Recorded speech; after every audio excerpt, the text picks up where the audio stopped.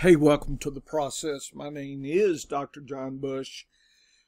Continuing my deep look at counts over median, a weekly consistency tool, versus ADPs and season-long projections, tight ends. Okay, already done wide receivers. Check that out. Check those lessons. Science of Fantasy Football. .com. Wake up, folks. Check it out. Philosophy.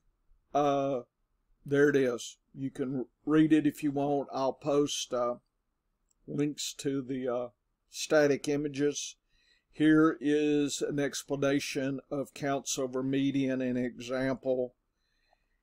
Here are some deeper definitions. I look at positional rank. That's the current ranking of the player within their positional group based on ADP late July or early August. ADP, of course, overall ADP, where the player falls with everybody, quarterbacks, tight ends, wide receivers, running backs, etc. Percent, counts over median by games played in 2022. If you're curious about the previous years, that data is up in my other lessons. Check it out. I scale this metric on a scale of 100 best to 0. So we can start comparing consistency with positional ADP scaled value from the highest, of course.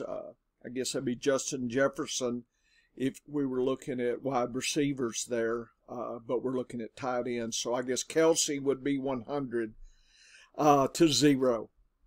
And then finally, projections scaled on a scale of, I guess Kelsey would have the highest projections at 100 to 0. So now we can compare, and it's just a simple subtraction of scaled comps versus ADP scaled. What's the difference? And versus rank projection differences. So right away with some colorization, we're able to spot those that are kind of going earlier than maybe they should or later than they should, right? That's the whole point, is trying to compare the value. And again, this is looking at tight ends, just to let you know. I will actually look at all this data within teams. So that's going to be my final take at all this for this year, because I got 50 drafts to do here in August. So TikTok, my time is running out.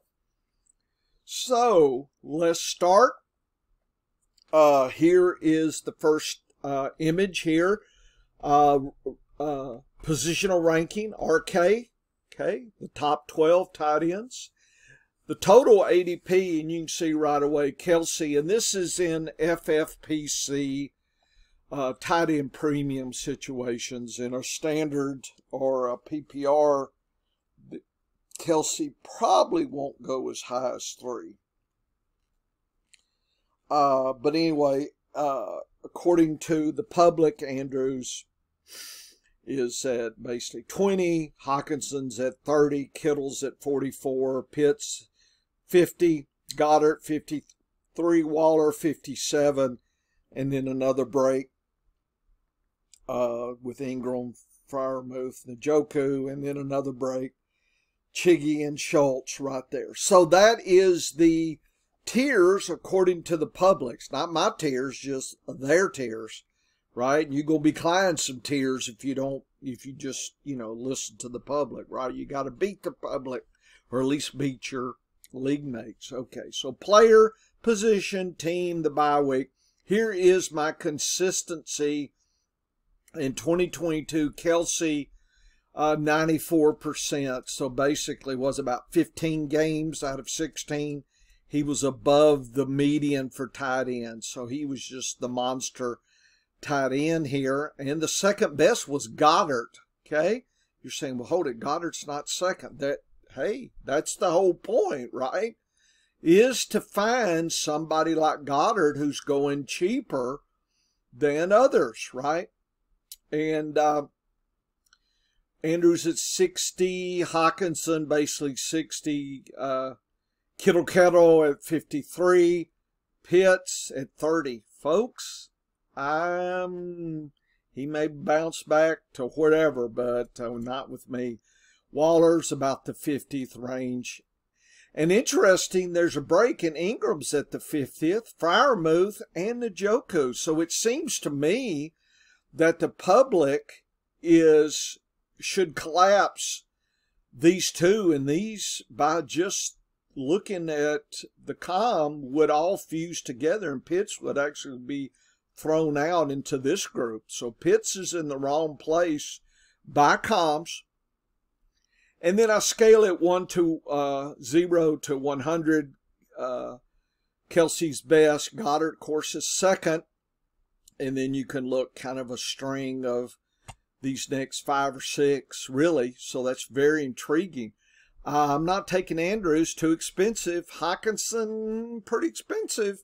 Kittle, yeah. I'm looking at Goddard as my hero. And then I'm probably even looking, if I miss him and Kelsey, then I'm probably fishing with Freiermuth, Ingram, maybe Waller at this point. I guess Hawkinson, but he's not going to slip that late. This is what the public thinks. This is the projections for the year. And Goddard doesn't come out bad projection-wise. He doesn't really. But look at his value compared to Andrews. So once again, just looking at scaled projections. So if you subtract Goddard's a +3, that's the best of all there. And Kelsey is Kelsey, right? He's second. And then a lot of negatives. And the best as far as comparison is Njoku and Freiermuth are tied. Versus comms, and look at projections, +7, +12, Goddard, of course, +26, Kelsey's Kelsey.